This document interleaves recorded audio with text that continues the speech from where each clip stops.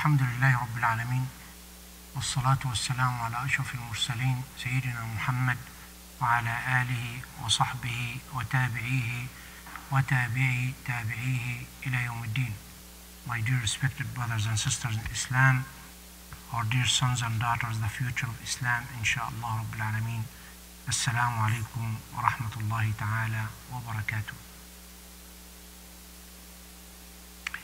Again and again, we are in the month of Ramadan and we're trying to pick up some specific things in order to help us change our course of our life in terms of many things, how we can improve, how we can capitalize in a lot of good things to pick up during the month of Ramadan and stick into it and keep practicing for the rest of the year. One of tonight would be your friends. As the very common saying here, tell me who's your friend is, I will tell you who you are. What kind of people you relate to, what kind of friends and what qualities and what of those people you can relate to entrust and to communicate and to seek advice and to give advice as well.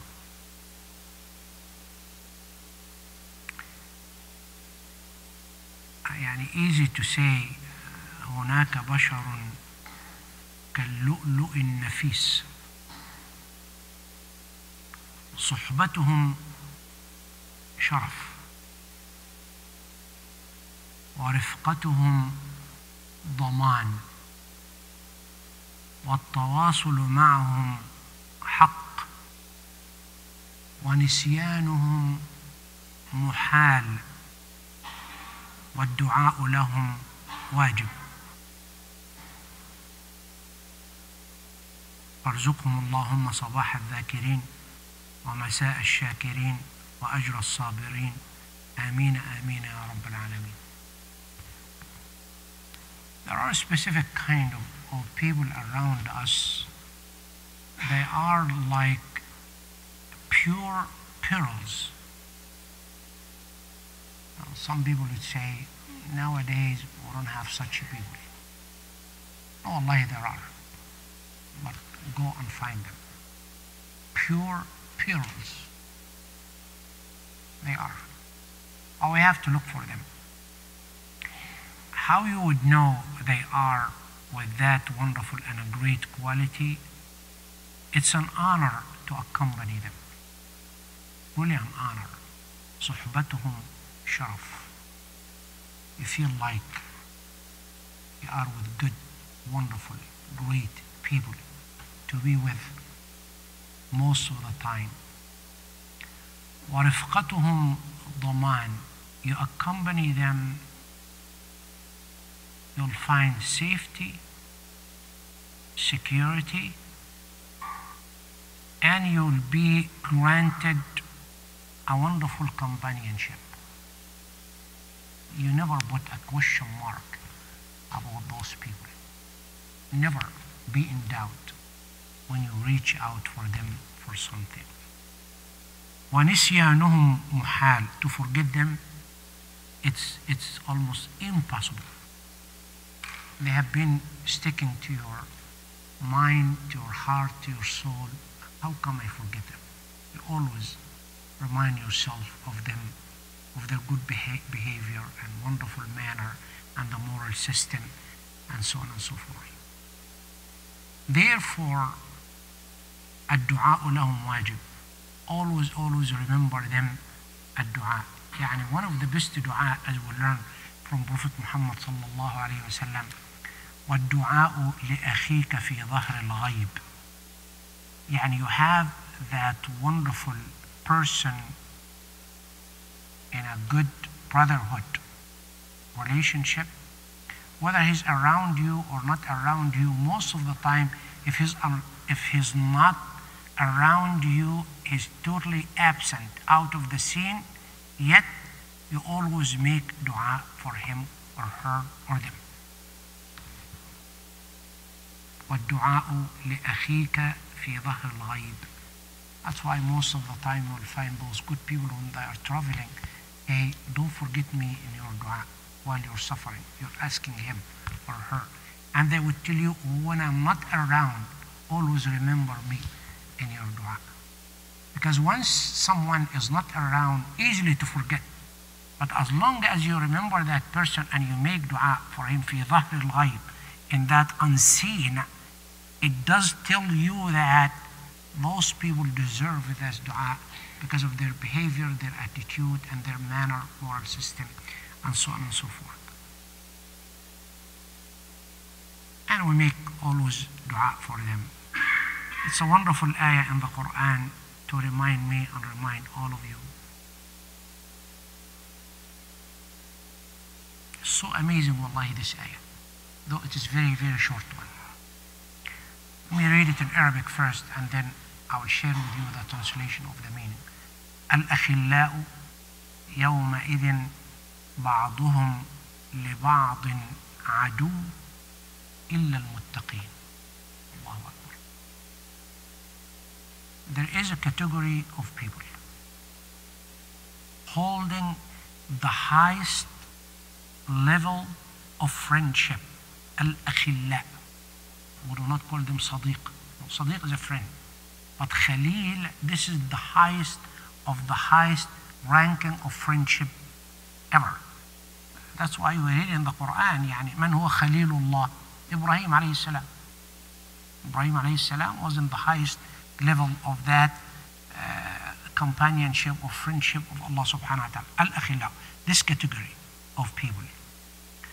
Some of them, we're talking about the highest level of friendship. Some of them are enemies to each other. You see, this is the highest ranking of friendship. And you will find among them some people who are enemies to each other, hatred, disliking, envy, you name it, yes. Except one category among them. إلا المتقين. إلا المتقين. Except those ones who are conscious of Allah subhanahu wa ta'ala's teaching and instruction and guidance.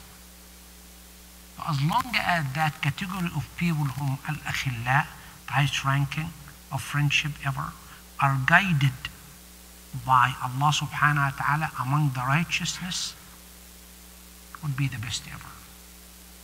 Pick up those people and stick to them. Wallahi, when I'm reading this ayah and related to those, one real situation I was in during 2012 and 2013, I remember those 2 years exactly, because while I was gone in 2012, once for Umrah and again for Hajj during that year, there was some communication regarding an issue in the community, a conflict, a big conflict.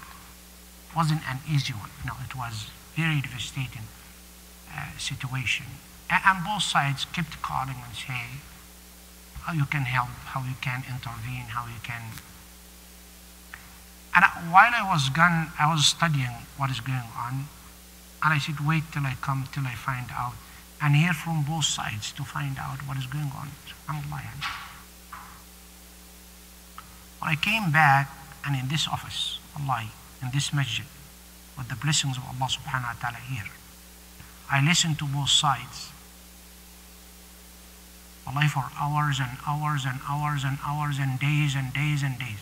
And I say nothing. Just taking notes. Taking notes and asking questions. Taking notes and asking questions. Wallahi, the only thing, by the help and mercy and guidance of Allah subhanahu wa ta'ala, that's the ayah I recited. الأخلاء يومئذ بعضهم لبعض عدو إلا المتقين. one group choose the best friends ever, and the other one claim that we have the best friends ever. Yet both groups of friends start fighting.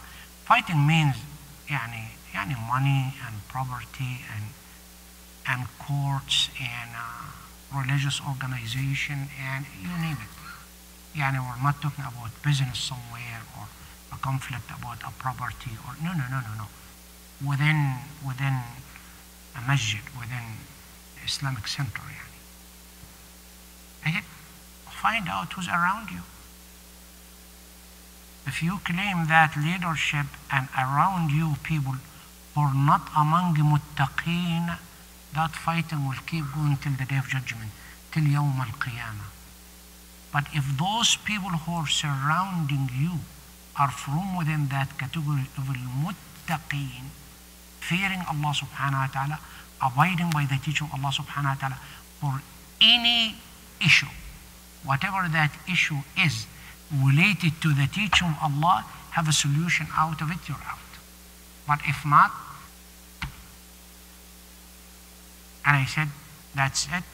قضي الأمر الذي فيه تستفتيان. Assalamu alaikum, get out of here. Let's sit down, go study this ayah enough and find out, and may Allah subhanahu wa ta'ala help you. Wallahi, that was the only answer I give after so many days. Because this is the Quran, this is the guidance, this is what Allah subhanahu wa ta'ala is telling us. You think those who are surrounding you are the best of the best friends ever, but they are taking you wal-'iyadhu billah to hell. Are you thinking they are? So please, wallahi, as a reminder for myself, as a reminder for you, my dear brothers and sisters, and find out good people to stick to. Because if they do not do nothing for you at all, when you seek some advice from them, they would advise you according to the teaching of Allah.